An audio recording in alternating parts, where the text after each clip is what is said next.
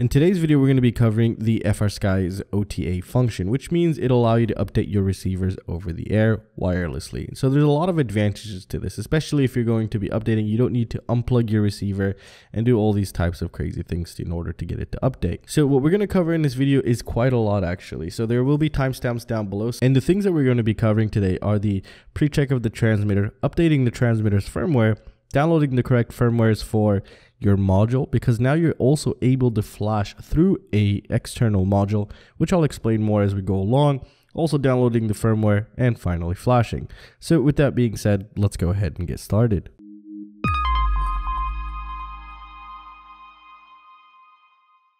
So the first step is going to be pretty simple. We're just going to check the OpenTX version on your current Frsky transmitter. And the way you do that is you hold both of these trims and you power on at the same time on most controllers, and then just let go. And then you get this screen right here. And what we want to look for is right there, firmware 2.3.7. This is the latest, and this is what will allow you to flash through an external module.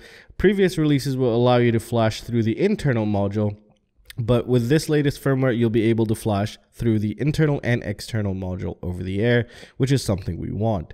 So if you have anything below 2.3.7, we're going to need to update it, and that's going to be the next part of the video. All right, so the first step, we need to download a software called OpenTX Companion, and this is the software that's going to be in charge of updating your transmitter, also backing up your models, but we'll cover those parts later. Right now, we're going to concentrate on updating your Frsky transmitter. So I'll have the link to this down below. Make sure you download it and install it. Now, once it's installed, the first thing we need to do is we need to go to settings, and after settings, we need to go to radio profile and add radio profile. Now up top we have the profile name. You can set that up to whatever you like. It doesn't really matter. The next one where it says radio type, that's the most important thing you need to get right here. And for my transmitter, it's going to be the Frsky X9 Lite. Yours might be the X9D or whatever it might be. So I'm going to go ahead and choose the correct one for mine. Next we want to enable Flex R9M and Lua scripts. And basically we're done. Let's go ahead and press OK now. And we go ahead and find this download button. Press download, download firmware, and just save it wherever it doesn't matter where you save it. It remembers where it's saved. So once we're going to flash, then it'll do that automatically for us. So the next step we need to do is we need to go ahead and grab our trims and put them on the inside like we did in the previous step, and hold the power button. And in this menu, we have three options, basically write firmware, restore, and exit. Let's go ahead and choose write firmware. And once you do that, then you go ahead and plug in the USB. It's very important you do it in the same step because sometimes these don't boot up when they're on USB. Now, once you connect the USB, it should say USB connected. And the way to flash them is we need to go to this icon right here where it says write firmware. And we just double check everything and just click write, and it should just flash. Now, mine was pretty quick because I already flashed it. So now let's go ahead and jump into the next step.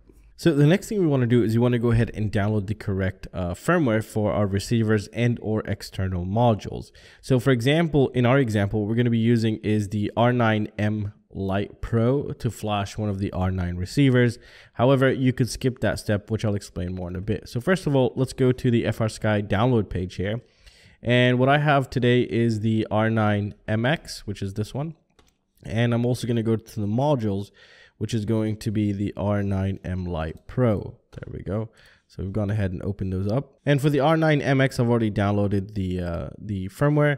And here we go for the R9M Lite Pro. We can go to the access firmware right there, and you can just download the latest one. Usually it's the top one right here. And once you download them, they usually come compressed like this right here. So what you want to do is you want to go ahead and uncompress it. So we're just going to say extract files. Okay.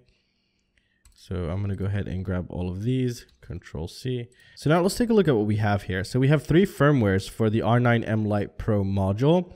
And for our receiver, we have 1, 2, 3, how many is that? 6 firmwares here. So you can only choose one of them.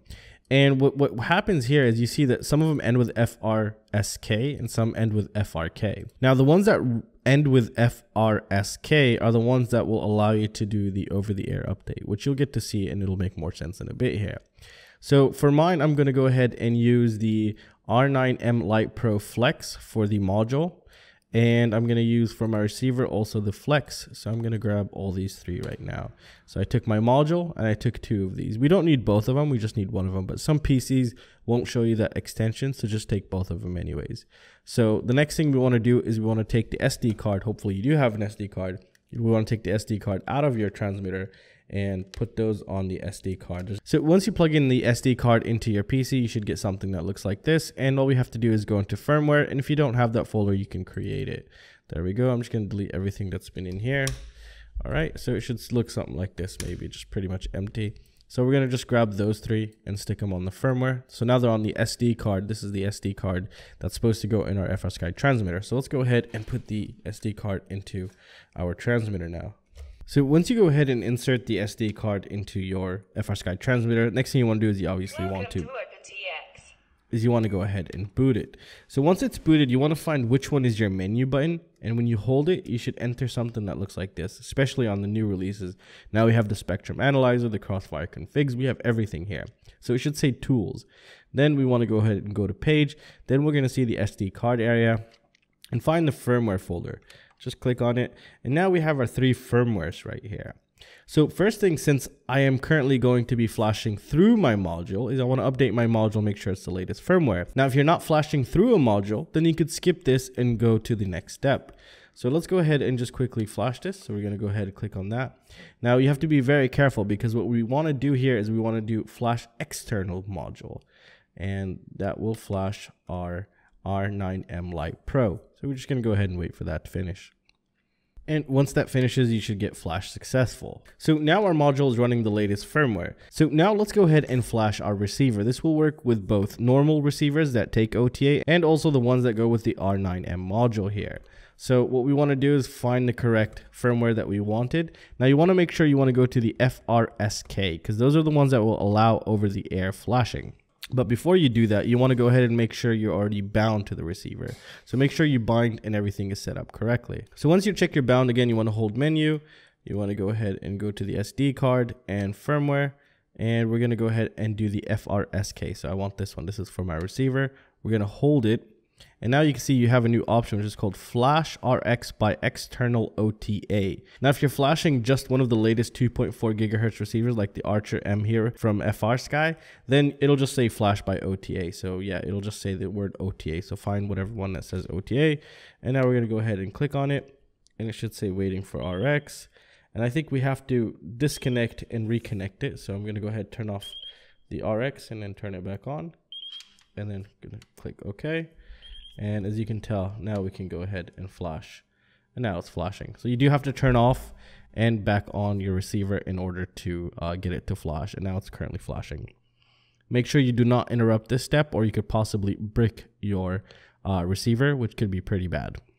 All right, and just like that, we're done. So that's it. It works the same way for both with a module and without a module, especially if you have the latest firmware set up. So it's definitely recommended to keep the latest firmwares on your Frsky transmitter in order to remove bugs if there were any bugs previously. And well, that's going to conclude it. I really hope you guys enjoyed the video. If you guys have any questions or any suggestions, feel free to let me know down below, and I'll see you guys in the next one. Peace out.